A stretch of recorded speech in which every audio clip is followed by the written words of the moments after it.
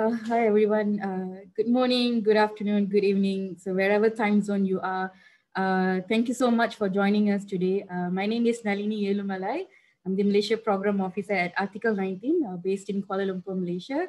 And this event, the press briefing today, is co-organized by Access Now and Article 19. So basically, we are here to discuss and to get some overview on what's happening in Malaysia in regards to freedom of expression online. Our title today is New Government, Old Tactics, Laws, Abuse to Throttle Online Expression in Malaysia. This event will be recorded and will be made available in YouTube. So we can share the link later. And we also have prepared a press statement for today, and that will be shared shortly for your attention. So you can actually make use of for your reporting with additional information from the speakers later. And we have really good, excellent speaker from Malaysia to join us to talk about the issues of freedom of expression in Malaysia. I would like to introduce very, very briefly all the speakers, and I'll pass to each and every one of them to give more detailed background about them. So our first speaker on our list is Ms. Watsala Naidu. So Watsala is the Executive Director of Center for Independent Journalism in Malaysia. The second would be Mr. Edmund Bond, lawyer at Amidst and advocates, former IHR Malaysia representative. Mr. Stephen Gunn, editor-in-chief and co-founder of Malaysia Kini. And finally, Mr. Fahmi Reza, activist and artist. So I would like to give this floor to Ms. Watsala to give a very general overview of the state of freedom of expression and political situation in Malaysia. Watsala, over to you.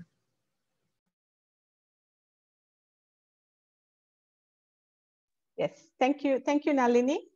And hello to my fellow panelists, members of the press and friends who are joining us virtually today. And thank you as well to the organizers for having me join the briefing today. My organization, the Center for Independent Journalism, is a civil society organization as well as a media watchdog. And our work is grounded in promoting freedom of expression, right to information, and free media. So in that context, what I would share with everyone today is a snapshot of the freedom of expression landscape in Malaysia. And of course, this is located within the context of our continuing political turmoil, as well as COVID-19.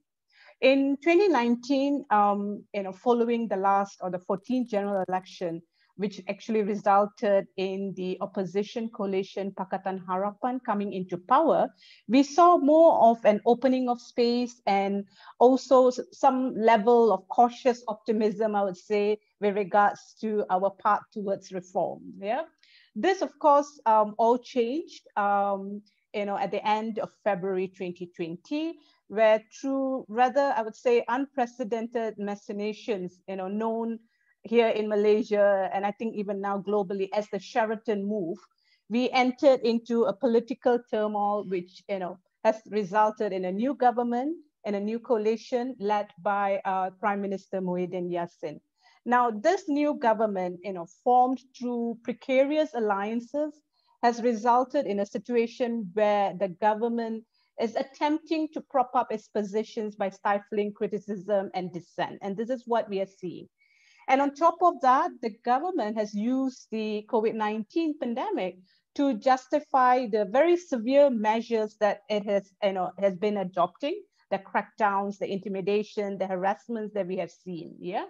And one of the most severe measure, I would say, is the actual proclamation of an emergency on 11th of January 2021 this year, right?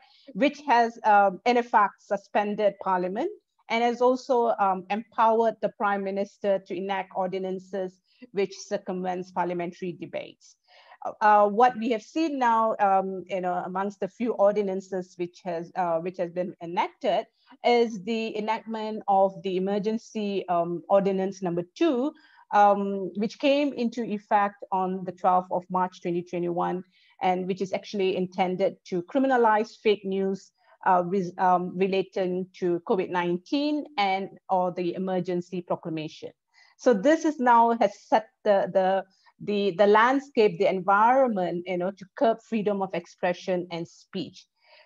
Being in this perpetual lockdown, in some different forms of lockdown since March 2020, what we have seen is a larger constituent or a larger number of people moving towards online spaces for communications, for exchange of ideas, imparting or seeking information. This then is a backdrop that has also set the trend and the pattern, or rather the prevalence that we see in the course of the last, say 15 months or so, of silencing dissent, various forms of expression. And this is actually to a large extent escalating, because it's not just civil society, human rights defenders or media, or there are also attacks against gender-based expressions, attacks and use of religion to undermine freedom of expression. I'm sure my other panelists will also share more of specific incidences. So this is just to give a framework. I'm happy to respond to more questions later. Thank you. Thank you so much, Wachla. I will now move on to Edmund. Thank you, Nalini. Article 19, rights con access now. Malaysia still labors under laws curtailing freedom of speech and expression, and we still have the colonial legacy in the Sedition Act that allows for prosecution on statements against the royalty and government. The Communications and Multimedia Act penalizes annoying and offensive posts on the internet. Fahmi Reza's experience is an example. The Printing Presses Publications Act regulates print media and books. The Home Minister has the absolute discretion to ban books it deems unfit for public consumption on the basis of national security and public order. The courts still rely on an archaic contempt of court law that penalizes or is used purportedly to protect its dignity and its institution. And Stephen from Malaysia, Kini, will elaborate on that example. But tellingly, the most controversial enactment recently has been the emergence of the fake news ordinance under the emergency laws. It reenacts a law that was actually repealed by the previous Pakatan Harapan government. And it's now been revived under the pretext of protecting or promoting the fight against COVID-19 in an emergency. There are at least 5 main objections against this fake news ordinance. One, it is too broad. Any information regarding COVID, any information regarding the emergency may be deemed as news that is fake and punishable under the law. Two, anyone can go to court on an ex parte basis in the absence of the other party to have the court order remove that piece of news that is purportedly fake. So you go to court without a challenge for the piece of news that is on the website. And three, if the applicant goes to court to seek that the article be removed, you cannot challenge it. No one can come to court and say, look, that order to remove is wrong. For the fine and jail penalty goes up to 100,000 ringgit and up to 6 years imprisonment. That's excessive. 5, any news portal or social media platform or third-party commentators, intermediaries, can also be liable under this law. And this is overly broad and is unproportionate or disproportionate and goes against any principle that we know of under international human rights law. Thank you. Thank you, Edmund. Thank you so much for sharing that. I pass to Stephen to share his experience as Malaysia has been prosecuted lately for the third-party comments on the news site. Stephen, over to you. Thank you, Nalini, fellow panelists and fellow journalists. I'm the editor-in-chief of Malaysia Guinea, and also the co-founder, which is a social political website, news website in Malaysia. We've been around for more than 20 years. Malaysia Guinea went live a year after Google was launched. I think while we're not as successful as Google, we are one of the few startups that have done pretty well, I think, in this part of the world. We are a subscription-based website, and our income rely mostly on the support of our supporters and our readers. Now, working in an environment which is particularly hostile for media organizations like Malaysia Guinea has not been easy for all of us, but somehow we're able to survive through the years. We've been raided by the police. Well, last time I checked, it's about 5 times over the years, arrested a number of times as well. And we faced debilitating cyber attacks and the like. The latest was the contempt of court charge against Malaysia Guinea, where we were fined a hefty $500,000 ringgit. That's about 120,000 US dollars. But thank goodness the amount was we are able to thankfully able to raise through crowdfunding within a few hours. Now that charge was based on comments that was made by our subscribers in our comment page, comment section, and apparently some of the comments were critical of the judiciary. The judges were not happy about that. It went straight to the federal court, which is the highest court in the country. So there is actually no recourse for appeal. And we were found guilty of that. We were given a few days, I think 3 days, to pay that fine. And if we were not able to raise that money, we would have problems continuing our reporting. So I think basically I consider that perhaps an attempt to also to stop us from continuing on. And there've been other cases of attempt of harassment and all that. Thankfully, again, we were able to survive that. Now, the many restrictive laws that we face in Malaysia definitely do impede our work. But I guess however difficult the situation is, it does not stop us from continuing to carry out our task, which is to tell the truth to power and to hold power to account. Thank you.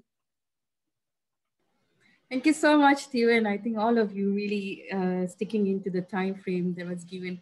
Very well done on that. And Fahmi, over to you now. And Fahmi has a presentation. So Fahmi. Thank you, Nalini. Okay, let me play my slides. Okay, my name is Fahmi Reza, and I'm a political graphic designer based in Kuala Lumpur. And I've been, for the past 20 years, I've been producing hundreds, thousands of political posters and graphics on different social issues. On the screen right now, I just posters that I produced this year so far. Back in 2016, I was charged in court for one of my graphics, a clown caricature of the previous Prime Minister Najib Razak, criticizing him as a way to protest against his involvement in the 1MDB corruption scandal. And in 2018, I was sentenced to prison and 30,000 ringgit fine over the caricature under the country's Section 233 of the Communications and Multimedia Act, our country's multimedia and internet law. I continue to use my graphics as a way to comment, as a commentary, as a social and political commentary on daily issues, and also as a way to protest against the current government Perikatan Nasional Government. Last year, I came up with this parody, satirical, missing poster of the health minister.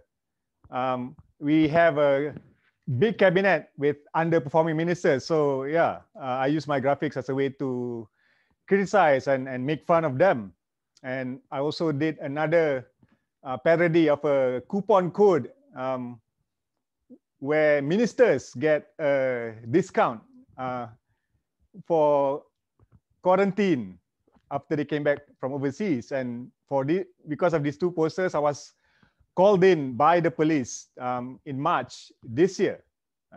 So I was there was 2 investigation papers open against me, again under the country's Internet Law, Communications and Multimedia Act, and also they also used another law investigating me for criminal defamation for both satirical graphics. In April, I came up with this satirical Spotify playlist called "This is Dengkika." Dengkika means are you jealous or envious? That featured the portrait of our country's queen. So it's an actual playlist with 100 songs with the word jealousy in it. 100 jealous songs, all in one playlist. And I posted it on my Facebook, and I got arrested. The government sent 20 police officers, to my house. They kicked a hole through my door, forced themselves in, handcuffed me, brought me to the police station, and I was detained in the police lockup overnight for 24 hours over this Spotify playlist. And again, I was arrested under the Communications and Multimedia Act and also under the country's Sedition Act. And that's not it. So I came up with this satirical or parody of a university master's degree certificate, for our Minister of Communications, who is also, it's basically to criticize this culture of party hopping. So we call them frogs, kata. So I came up with this fictitious National Frog University and awarded our minister a master of party hopping. And I also came up with a logo for this fictitious university. And the university, people lodged police report against me. So this is one, and this is another caricature of the health minister, and people lodged police report against me, and I was called in again for questioning last month. Again, they're using the Communications and Multimedia Act over all these different postings. All my graphics I post on my social media accounts on Facebook, Twitter, and Instagram. And so this year alone, I've been arrested once, and currently there are 5 investigation papers. I've been called in by the police 5 times so far, and I spent one night in lockup over my political graphic satire. So I think that is what's happening with me right now. Thank you. Back to you, Nalini. Thank you so much, Fahmi. Thank you, everyone, for covering the first round of discussion on giving a little bit of background. But your struggle, your issues, and also overview on political situation and freedom of expression in Malaysia. I'm just going to be more specific on issues that has been raised by all of you in the discussion just now. So I'm going to go first to Wachlap. Malaysia already had an anti-fake news in 2018. It was repealed by the Pakatan Harapan administration. And we say that it's quite problematic to have such a law in this country. But again, now we have fake news ordinance coming back again in Malaysia, and it's been already being used to charge and to investigate people for misinformation or fake news. Why do you think the fake news ordinance was passed again? And do you, in your opinion, do you think there's an opportunity or there's any chance for the government to repeal it as soon as possible? Okay. Thank you for the question, Nalini.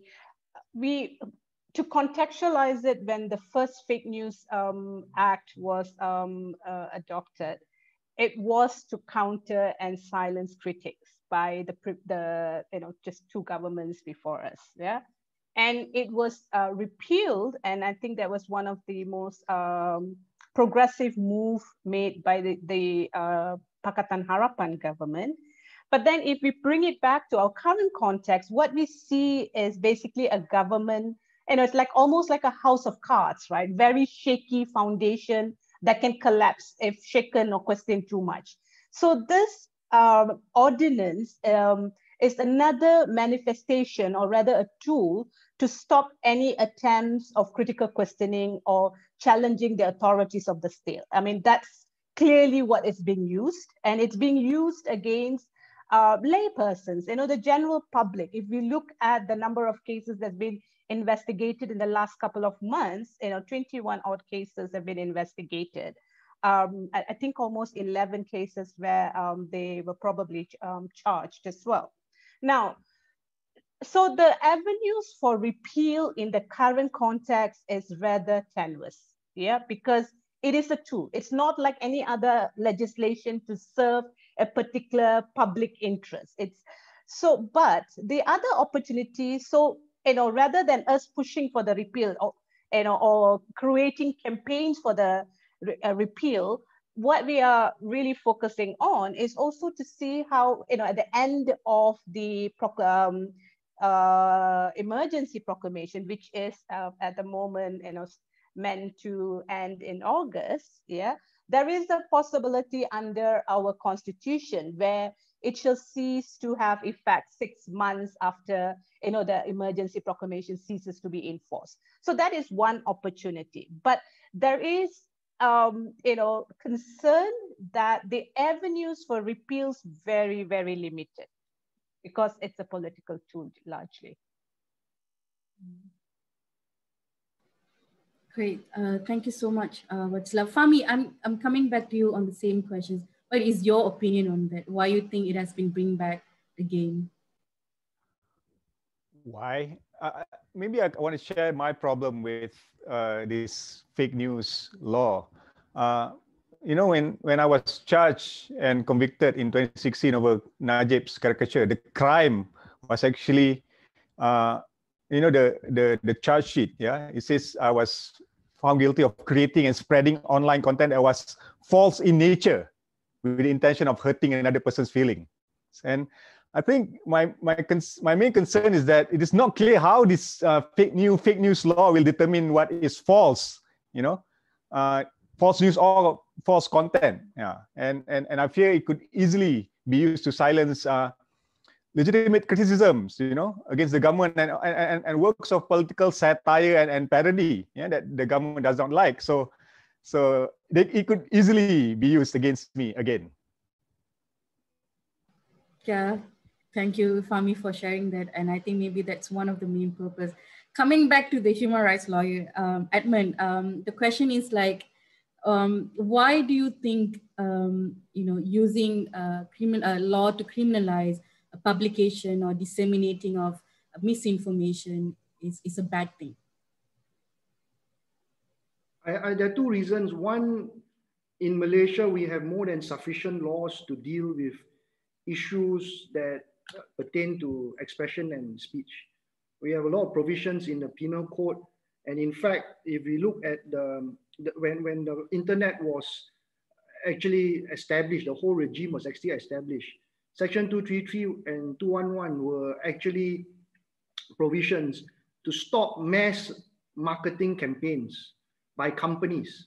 So the intention was to stop telcos, for example, sending you hundreds of SMSs in a month, asking you to sign up to something, asking you to take a loan, or banks asking you to take facilities.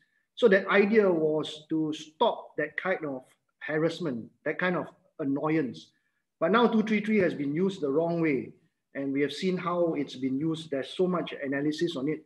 The previous Pakatan Harapan government promised to look into it and repeal it, but did not and could not do that.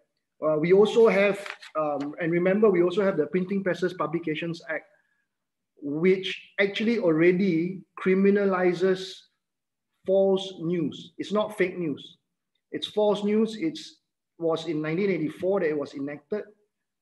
It is not good law in the sense that I do not agree with that law, but I'm using that as a comparison because even in that law, 1984, when you want to prosecute somebody for false news, the prosecution has to show that the false news was being spread maliciously. There's an element of malice in spreading that false news. Compared to the current emergency ordinance, which allows for the crime of fake news, the element of malice need not required to be shown by the prosecution.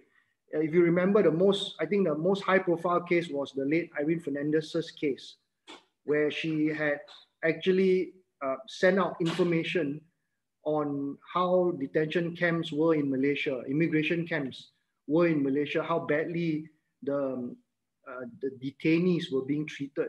And she was prosecuted under the Printing Presses Publications Act for so-called maliciously spreading those false news. So I'm saying that there is enough laws. We should look at how these laws are being implemented, not having new laws. But I think the second point, and we've always said this, you do not stop free speech. You do not stop expression. If you have issues like COVID, you have issues for public discussion, you counter news or you counter information with more expression and more news, and let it be in the marketplace of ideas for people to decide what is something that they want to rely on or not. Back to you, Nalini.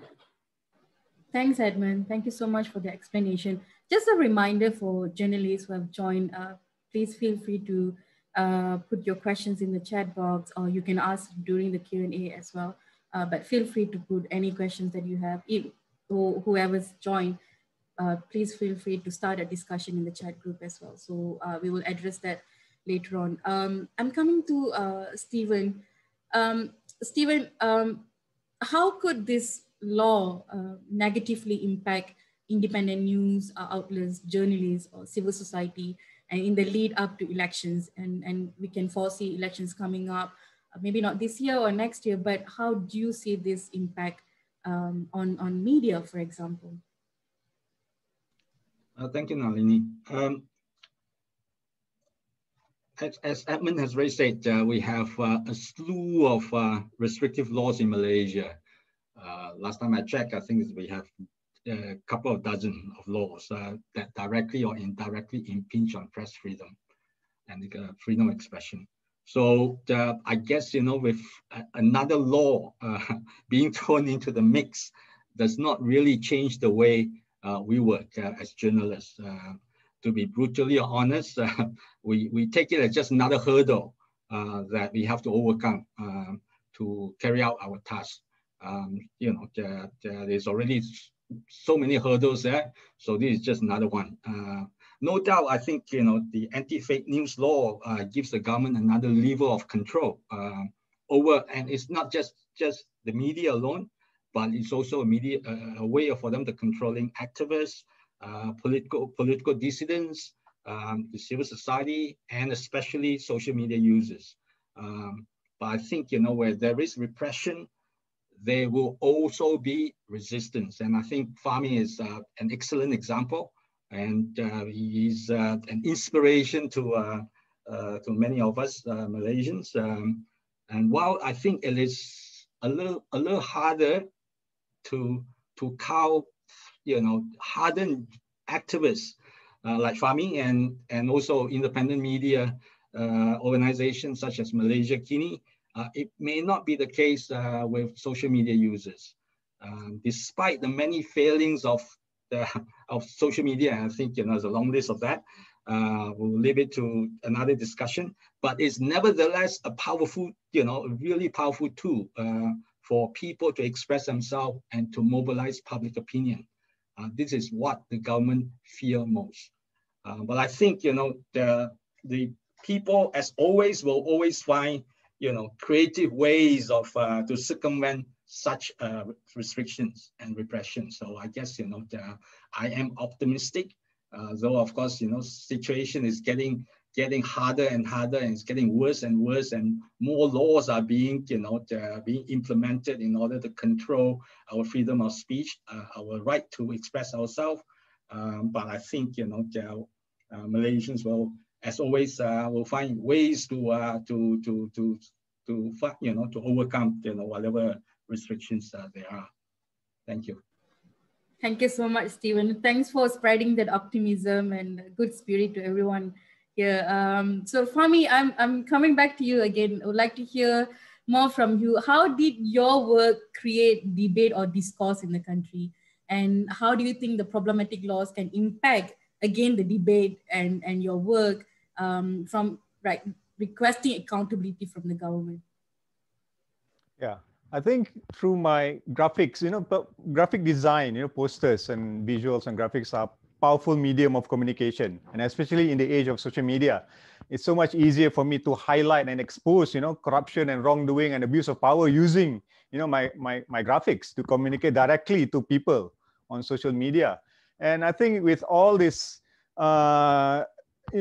act of police intimidation and arrest and suppression, I think it's gonna create a culture of fear, a chilling effect on everyday citizens, from talking about these issues, from exposing the corruption and abuse of power of the government and the people in power. Yeah, only the few who are brave enough that is willing to resist and fight back and speak out. So I think it's not going to be good, when we have a culture of censorship and self-censorship, because in Malaysia right now, most people are still afraid, to criticize or make fun of those people in power and political satire. In Malaysia, it's a much more dangerous game over here. You can get yourself arrested, sentenced to prison for satire. Imagine that. But that's Malaysia right now. Thanks, Fahmi.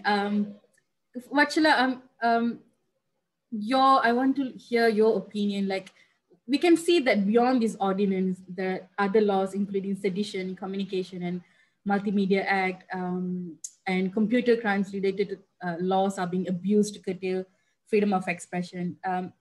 To what extent do developments in Southeast Asia also impact Malaysia, and and vice versa? Like whatever happening in Malaysia, how it could impact other countries, and yeah. Thanks.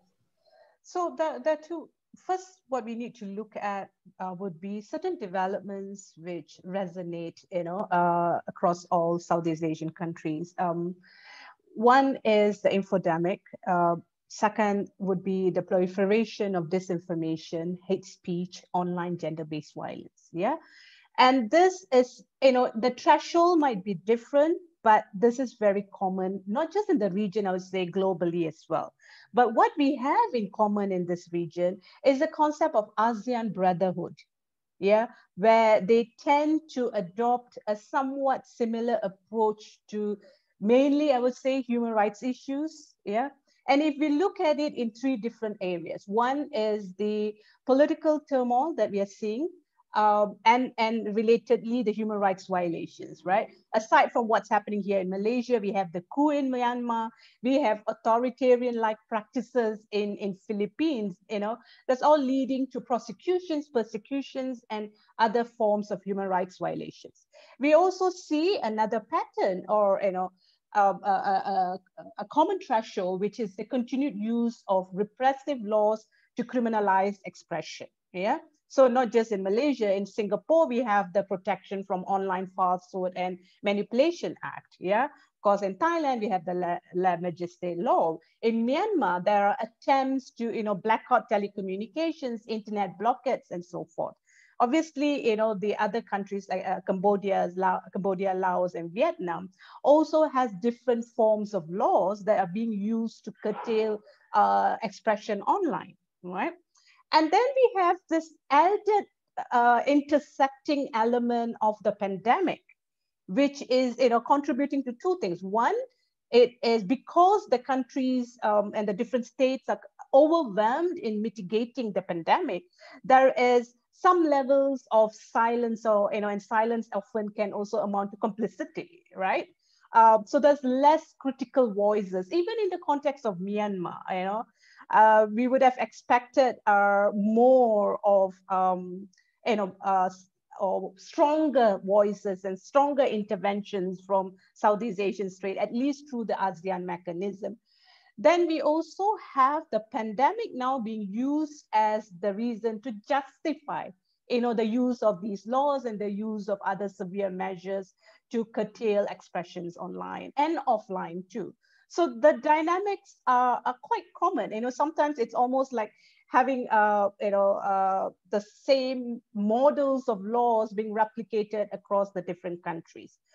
And the worrying trend here is that the relationship amongst the Southeast Asian countries can also reflect Malaysia's participation, for example, at the global level. Yeah. So the commitments then, this Malaysia's quest, to become a member of the Human Rights Council, and the upcoming, or rather very diluted pledges that they have made are not convincing enough. But because of the development in the region, as a bloc, there's a high possibility that they are going to get elected. So these trends are common. These trends are also contributing to a situation where things are not necessarily going to change through, further, how would I say, intervention. I mean, I wouldn't say intervention, ASEAN don't really intervene, but for further response that are progressive from other countries. Yeah. So yeah, so that's how we are looking at it. If I may, just 1 minute, just Nalini. And this also, I mean, what I would say is how these also manifest in media freedom, because media is often, the first to be targeted, right? You target and you silence media. If you see what's happening in Philippines, and if you're seeing what's happening in Malaysia, even to a large extent in Indonesia, and of course Myanmar is at a completely different level altogether. Yeah. So this is the context, and yes, Malaysia definitely fits itself very comfortably within this context. Thank you so much, Watsila, and thank you everyone for sharing. And I would just like to, before we wrap up, I would like to give 2 to 3 minutes to each panelist to just what is the future of freedom of speech and expression in Malaysia. I would like to start with Stephen.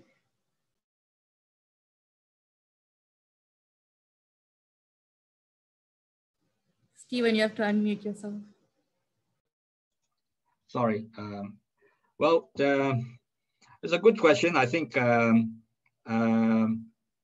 given the political landscape in Malaysia, where really, we are going through a culture war, so to speak, just like in the United States, where, we are split right in the middle, and there is no one political party that can, or any one political coalition that can actually has,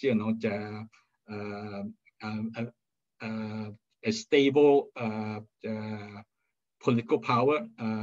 I think, you're going to see a lot more restrictions, looking ahead.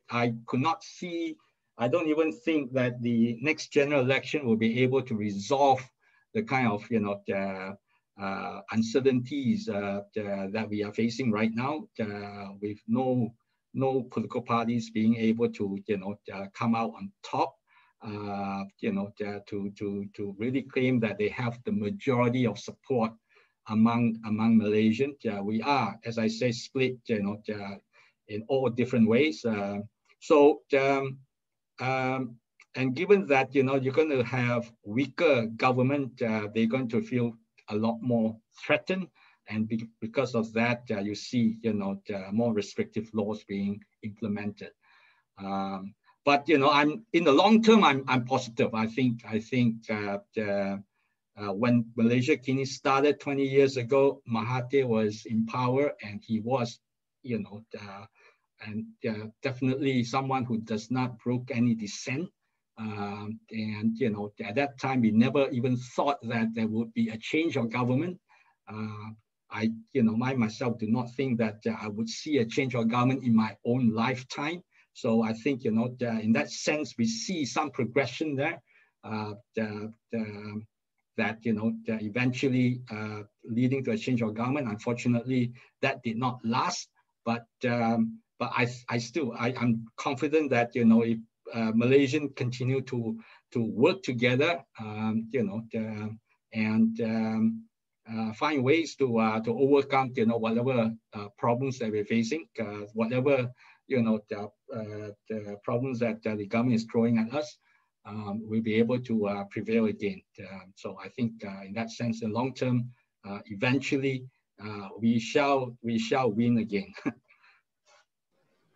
Thank you so much, Stephen. Edmund. I think that the efforts to curtail and censor speech and expression will always fail. There will be many attempts, and we see it today, but with the internet now being quite free and so free, the government can do whatever it wants, but there will always be spaces and ways and different means to express ourselves. With COVID, of course, we do not see a lot of expression on the street as much as we see it before, but we can see from what Malaysia Kini is doing and what Fahmi is doing, these efforts will go a long way towards encouraging people and inciting people towards more expression and speech. I think the future is really to start creating or continue to create resistance writers.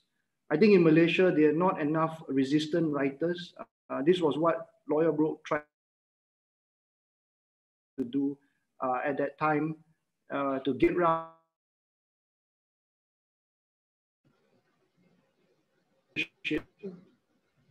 Hello, Edmund. Are you there? And we felt that when Lawyer Brooke started, and to where the different mediums of expression. So the point I think is, and what Fahmi is doing is really good, because it's inciting a whole new generation of resistance through arts, through writing, and this I think is the future. So we as lawyers, CSOs, we can only support, we can only do what we can in terms of advocacy, but the frontliners are the people like Fahmi that we will always back, we will always defend Stephen and Malaysia Kini, because we know what is right. So it's not a question of that we will win. We are actually winning. The only question, so I disagree, Stephen, I say we will win one day. It's not that we win one day. We are winning. It just depends on how you see it. And I can say from spending 3 years inside government, a lot of expression and speech, when you stand inside government, there is a lot of fear inside government from what happens outside. And this is something that they have to deal with, but this is something that is also on our shoulders to continue the pressure and the advocacy. Thank you, Nalin. Thanks, Edmund. Wachila. Yeah, I would also, like Stephen and Edmund, take a positive spin to what's actually happening now. Government's action is actually leading to, or rather encouraging public, the lay person, to occupy more of the spaces, especially online spaces, to voice their dissent, right? We have also, and it's allowing us and giving us the space to mobilize more voices.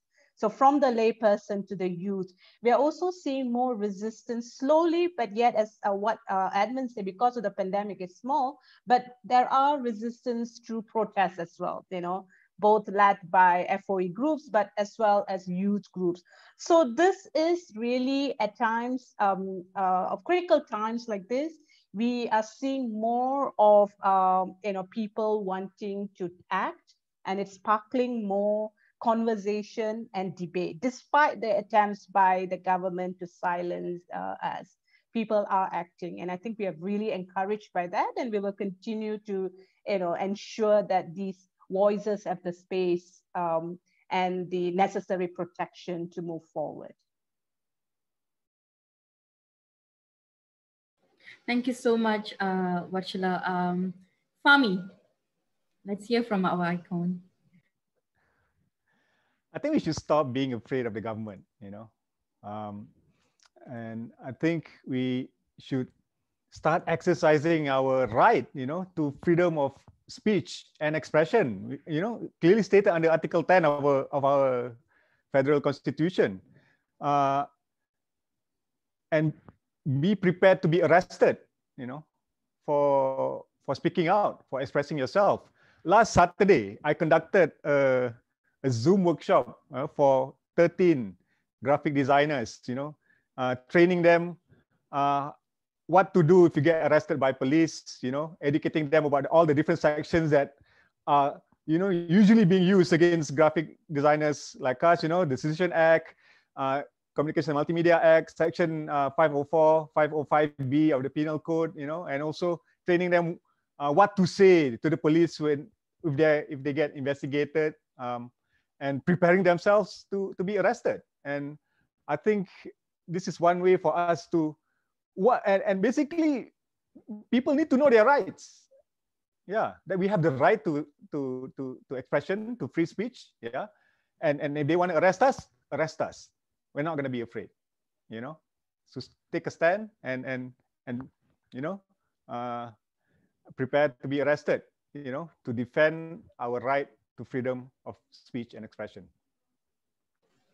Thank you so much, everyone. Thank you for all your contributions and your idea. Is there any questions from the journalists or anyone here? Feel free to ask to any of the panelists, or if you have any opinion that you want to share, feel free to share. Anyone? Any volunteers? Hi, can I just jump in? So hi, my name is Devi and I'm Asia Pacific Council for Access Now. We just wanted to say that today we released with Access Now Article 19, CIJ and Civicus, a joint statement on these issues, and I'm just going to post it in the link there, and I would encourage you to share that as well. Thank you. Thanks, Devi. Any questions from anyone? Raman? I was told that you have a question. Yes, Raman. Carry on. We can't hear you, Raman.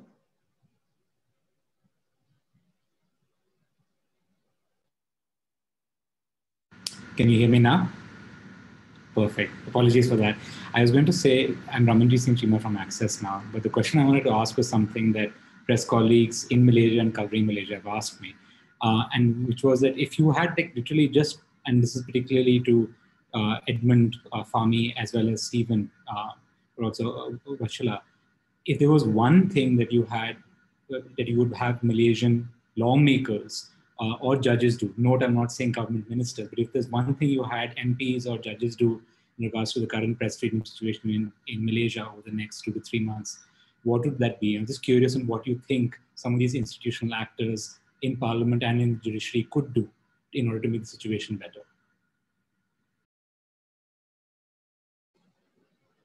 Anyone want to take up that? Yeah, maybe I can answer that.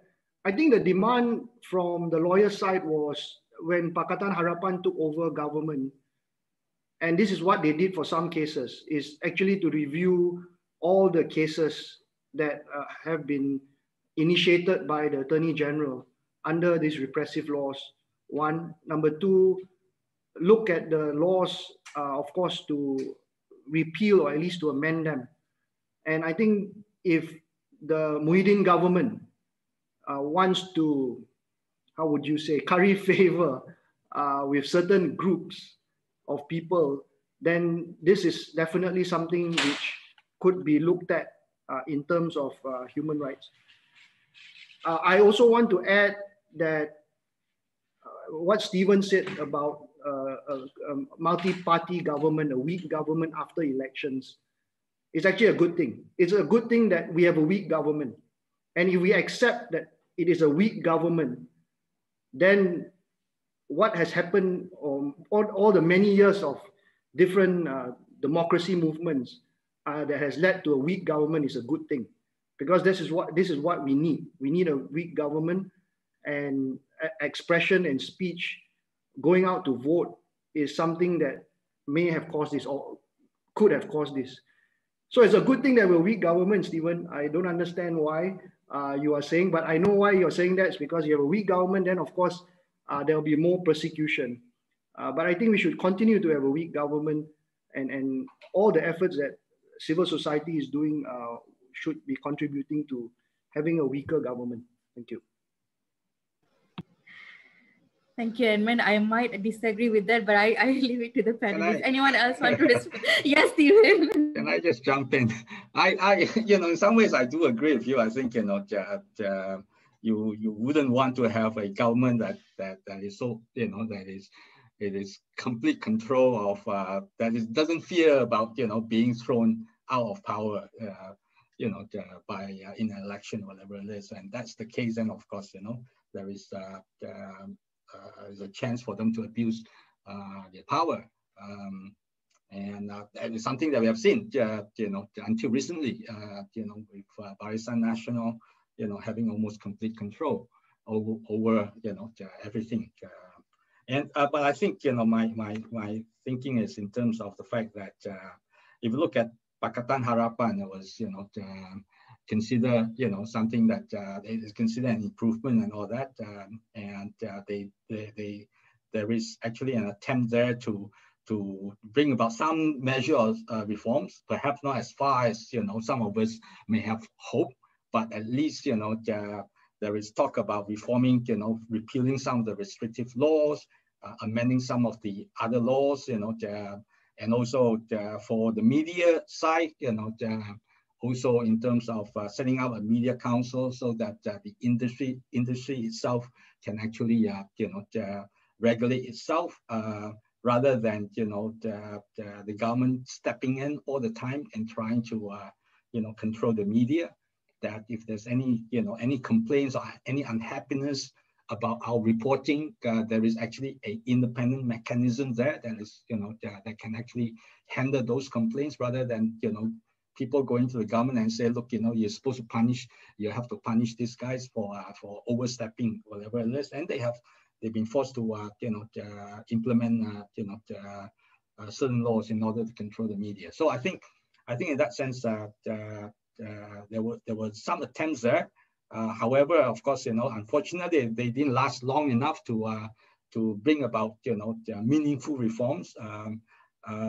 And that's what I meant, really. I think a weak government, but hopefully a weak government that actually can last, last long enough to be able for them to implement some measure of reforms. Thanks. Thank you, Stephen. Anyone else have any questions or anything? Yeah, can I answer a little bit? Yes, Fahmi. Yes. Yeah. So when I got arrested, for last month, one of the police report was actually made by an MP from the ruling coalition. So I think besides repealing Section 233 of the Communications and Multimedia Act, I think our MPs, should, have a good sense of humor and stop treating, any forms of political satire and parody against them as an act of sedition and defamation. Stop criminalizing satire and parody. Thank you. And Wachala? I think there are two things, right? If we are looking at the judiciary, it will be, I think it's timely now for, the Malaysian judiciary to really adopt judicial activism. We've seen the ups and downs with just the decisions that, even the federal courts come up with just the last few months, right? We are actually more inspired with what's happening in other countries. Just looking at, say, for example, the Madras High Court decision, which bans conversion therapy. And the language is so progressive, and the statements being made there is so progressive. And if that is a way forward for Malaysia, I mean, even saying things like ignorance is no justification for normalizing any form of discrimination, I think it's already a stepping stone, for our judiciary. That's one. Now, to add on to what Stephen said about the need for Malaysian Media Council, it's actually very crucial, because the state now has complete powers over regulation of media. Yeah. And we have two sets of laws based on distribution mechanisms, right? We have, as what Edmund said, PPPA, and we also have the Communications and Multimedia Act. So having a media council means that it will be an independent self-regulatory mechanism. Now, if we can actually get our parliament to, the suspension of parliament to be lifted and they reconvene, one of the things that we really hope that they'll put on the, and I say this very cautiously as well, right? We don't want this to be used as a tool by the current government, but one thing that we hope they will prioritize is to get the legislation moving, because there was already a pro tem committee established last year who's come up with their report, and they've already also submitted a draft bill for the Media Council. I think that would be a crucial way forward to ensure better standards for media, as well as better regulation and more independence in its regulation of media. Great, thank you so much. Is there any other questions or anything? We have shared our press releases and the joint statement. And once the YouTube video is available, I'll send around to all the media as well. That would be perfect for reporting tomorrow, I hope. If there's no more questions and comments, thank you so much to all the panelists. I'm really happy that we had this discussion, and thank you, Edmund, thank you, Stephen, Wachala, and Fahmi for joining us, and really great to have this positive spirit in the midst of pandemic. So but stay negative in your in terms of your health. Stay safe, and thank you so much, Fahmi, for reminding all of us that don't stop expressing yourself, and be brave when you want to speak out. With that note, thank you so much for everyone who joined. See you again, and have a good right score event until the end. Thank you so much. Bye. Bye.